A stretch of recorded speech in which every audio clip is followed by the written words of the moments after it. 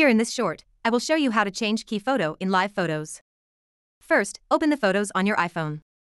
Click on the Albums tab in the bottom right corner of the screen and scroll the screen to the Live Photos folder. Then select the live photo you want to choose a key photo for. Tap the Edit button in the top right corner of the screen. And tap the Live Photo icon button in the bottom left corner. Scroll through the frames of the live photo by swiping left or right until you find the frame you want to use as the key photo. Once you have found the frame you want to use, tap the Make Key Photo button at the bottom of the screen. Tap the Done button in the bottom right corner of the screen to save your changes. Your chosen frame will now be the key photo for the live photo. When you view the live photo in your Photos app or share it with others, the key photo will be the still image displayed by default.